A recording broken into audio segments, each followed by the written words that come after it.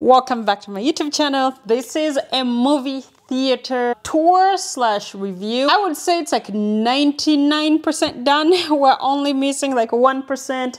I want to get like blankets, and then I need those pico grits painted, but I would say it's pretty much done. I wanted this to look and feel like a commercial movie theater.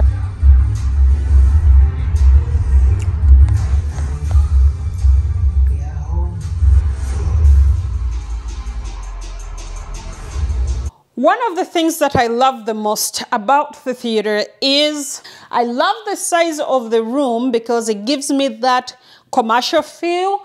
And we have 19 seats. These are Palliser seats. I think they're really nice. We've only had them for a little bit. So now I have 4 children, which means I sometimes will have a lot of kids here. I have my friends.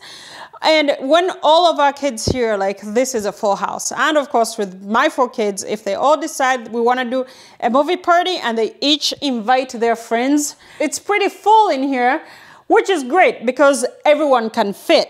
My favorite thing on the seats are the fact that we did these single seats and these love seats. What I love most about the love seats is when you have a bunch of like babies or the little kids are all here, you can put like 4 of them or even 5 of them because our little babies are like this big. They can all sit in here. They can each share popcorn or whatever they're having. The only reason we did love seats was because we were kind of out of space. I did want to keep the 6 seats on each row and then 7 up there. However, if they were each single seats where there was one of these, like if there was one of these here, then we would not have had enough space. We were forced to do love seats, and it's my favorite thing in the theater. My 2 youngest, they love sitting with me. So sometimes they'll sit in this love seat with me if we're watching a movie and we like all 3 of us can fit. If you're doing a theater, having a combination of love seats and single seats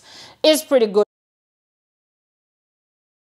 As we're on the seats, this is one thing that I feel like I should love, but I don't. These, the lighted cup holders and the lights that come up under here. As you can see, some of these are on and some are off. This is blue and that is green. Sometimes when you have all the little kids in here, this will be red, that will be green, this will be purple, that will be blue. We'll have like all these different colors. It will look like a Christmas tree. When you're watching a movie and this little light is on, it's kind of distracting, so you need to have it off. I don't know if I would have saved money without going with these backlights. I thought I was gonna love it, but turns out I actually don't like it, and we don't use them. One of the things I like is there's a USB right over here, which if I come in here and my juice is low, I can just plug in a charger, USB charger, and I'm able to charge my phone. I don't know if you have to have both or one or the other, but if I were to do it again, I would ask if there's a price difference between having these lights and or not. All of these armrests open up. There's a tray in here and you stick it on. You can have your popcorn, sit here and have your drink here. I think this is really nice. These trays are all kind of glossy, which means like there's fingerprints all over them. And I like that the inside here is all plastic. It's like safe and you can actually hide stuff in here. Everything in here is controlled on Control 4. And this is the Control 4 remote. And I love these stair lights in the wall. So every once in a while when people are coming in the middle of a movie, just turn this on.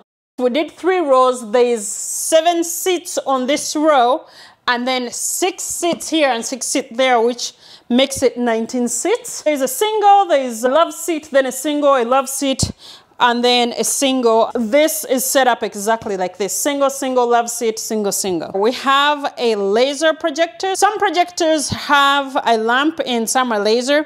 And when we initially started, we were doing a lamp projector, and then we changed to a JVC that is laser. This projector is like $20,000. We added a lens on it. What this lens does is movies are recorded on 2.4.1 or 0.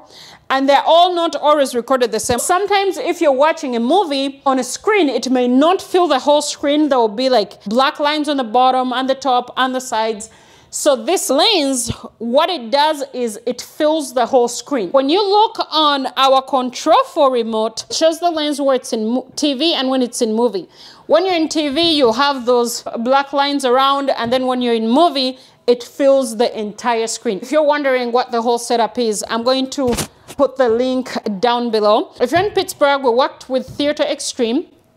They are amazing, so professional. They're in Cranberry Township. They did our whole surround sound. They did the control for, they did the movie theater. We ordered, like, you know, these seats through them.